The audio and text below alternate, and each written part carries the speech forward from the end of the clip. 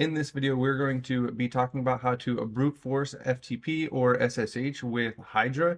This is going to be something that you're going to use in the future if you're going to be a penetration tester or you're going to do any kind of certification. So Hydra is a really popular tool used for brute forcing. In the second half of this video, we are also going to be using Hydra to brute force login pages. Sometimes you're going to see people use Hydra to brute force login pages. So it's going to be really helpful for you to know how to use Hydra in order to brute force login pages. So we're going to do that in the second half of this video. But right now we are going to start with brute forcing SSH and FTP with Hydra. So let's go ahead and check this out. So the first thing you're going to want to do is find some kind of username to actually start brute forcing for. We're going to need a username. So this box is really simple. If you just click read more, it tells you that you're going to use developer as your username. But in the real world, you're probably going to have to look for usernames. And I've covered this a little bit on this channel in the past. What you would do, let's just use Hack the Box as our example. I wanted to show you is actually how to find different usernames.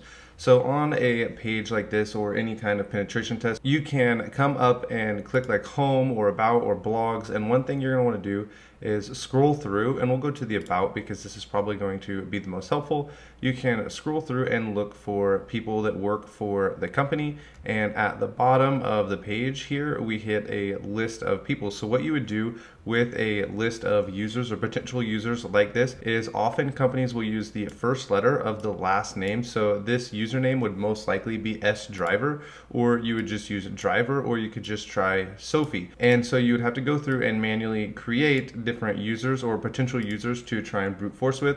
But that is one way to try and find some usernames. So I believe on this box, if I'm remembering right, it is F Smith is what they end up using. And this is actually really helpful because in a real world scenario, there are a lot of companies that will just use F Smith. You see it all the time. One thing that is really new and has just started happening is a lot of tech startups with young devs or junior devs. I've seen people start using their social media handles. So if you are working on a new tech startup, you can go out and check out their social media handles and throw those into your potential brute forcing usernames list. And another thing you would potentially do on something like this is this page actually has blogs. And so what you could do is you can come to these blogs and you can click on them, look at the more info and see if there are different users. Right here you would see you have James Doe, which I don't remember if he was one of our users. You have Johnson, Watson, and so you'd go through and look, there's a potential admin right here. You could try admin as a username. So what you would do when trying to brute force for a login is first make sure you're not going to get locked out and you're not going to get your IP banned. If you do, make sure you have a VPN, and then just make a word list by coming through all over the page and picking out all of the different names that could possibly be used to log in. So let's go ahead and jump back to the box we're working on. I think that I need to make a disclaimer and say that you only do something like this against companies that you have been hired to test against, or a CTF like this right here. So just throwing that out there. So what we'll do is we'll copy developer and we're going to try to brute force the password for the user developer. So we can come up to our terminal and we're just going to start real simply by typing in Hydra, and we're actually going to use something that looks like this. I already typed in Hydra-H so you could see this. The usage is going to be Hydra-L. This is the username, which we're going to have developer right here, and we're going to have a capital P for our password list. And we are going to FTP. No, we're not going to FTP. We're going to use SSH, but it's going to look just like this. So if you're going to do FTP and you're trying to brute force for the FTP password, you would do FTP and then the IP address. And the same thing for SSH, and you see like POP3 down here. And this is how you would use it. So if you had a username and a password, you could do this. Or if you had a list of user names that you wanted to try and a list of potential passwords. So let's say we wanted to try all of the usernames or the potential usernames that we found on Hack the Box, we would put them into a file and we would put them into the file like this, and we'd use a capital L and then a capital P with a password list, and then it would try to brute force all of those users that we had put into this file.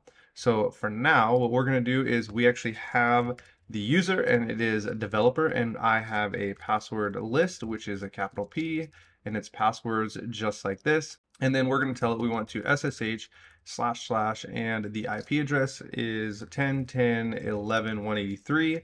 And if we go ahead and hit enter, it should run for us and find this password. But while this runs, I wanted to show you that our FTP is actually closed on this specific box. That's why we're not going to be trying FTP. We're only going to be doing SSH because it's open with port 80. So if we come back over here, it has finished and it gives us our password right here. So if we copy this password and we go ahead and try to SSH, and it is developer at 10.10.11.183, we can hit enter and it's going to tell us to enter the password. We can paste what we copied in right there and we're able to SSH into the box. So that is how Hydra works with SSH and FTP.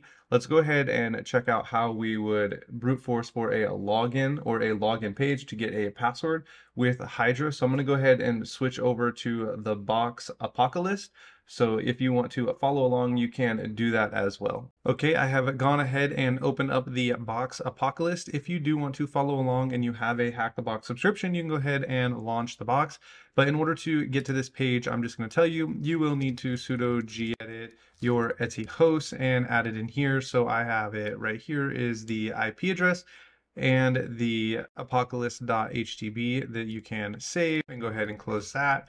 And we can clear our terminal. So back over here, because we are looking to log in, we are going to need a username to brute force.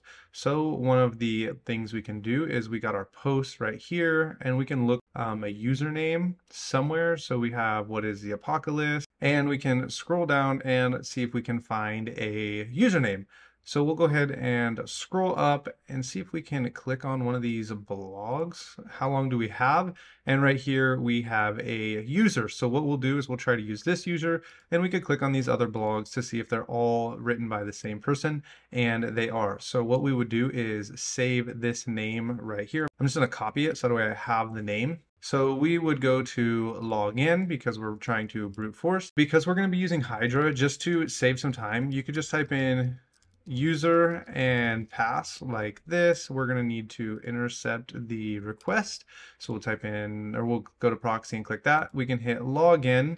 We can send this over to repeater. So we have this right here. We're going to turn the interceptor off.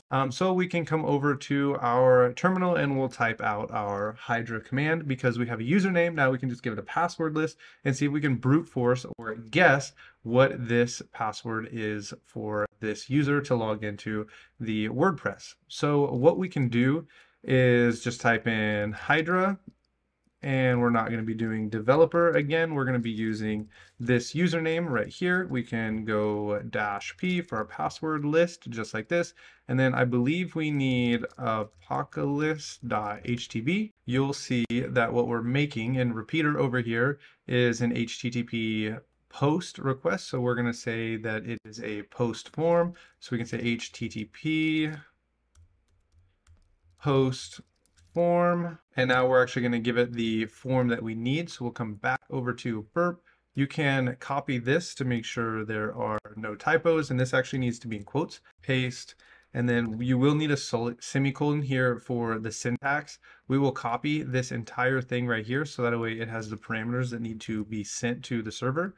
So we can copy this and we can paste this in right here. We'll put another semicolon and we'll try this with like an error and see what happens. Or maybe we'll just say error just like this because we had the error pop up right here. Or we could just put invalid. Maybe we could try that. We'll try the error and see what happens. And we can close this off and we should be able to run this. And we forgot to put in our caret. So where your user is, this is why I had you enter in user the way I did so you didn't have to retype this. You have to have user with all caps and pass right here with all caps. And let's move this. We want it to say pass. So we can go like this and put our caret in and then come back over and put the carets in here. And the reason we're putting these carets in here is it's telling it this is what we are going to change. Even though we have our user over here, you still have to put this user with the caret. So we should be able to run this. And if this is going to work, it should work for us pretty quick. If not, we'll change this error to something like is incorrect, and it should then work for us. So it looks like it's taking it a little bit. We'll go ahead and close out of that and we'll type in is incorrect. And if this doesn't work, I'm going to probably have a typo and I'm going to have to troubleshoot it and I'll let you know where it was at. And it turns out that was right. It did work. It just took a little while. So here is the password and we should be able to log in, which now has me curious. Maybe I just didn't wait long enough. I'll let this run and see if this works with error. So what we can do is we could just copy, dang it, I accidentally closed out of that. What we can do is come back up here and we can copy this password. We should be able to paste this in right here. And I don't remember how to spell this guy's name, so we'll copy that, paste it in, and we should be able to log into WordPress. So that is how we would go about brute forcing with Hydra if we were going to be doing something on a web application. And from my previous video, you can probably see that it's a lot easier to just do brute forcing on web applications with something like Zap Proxy or Burp. It just is a lot easier to upload the passwords and then go ahead and run it than typing out this syntax right here and just hoping that you get it right. But Hydra is a really powerful tool if you're going to be using something like FTP or SSH. So if you have any questions, you can please let me know down in the comments and I will try to get to those. Thanks for watching.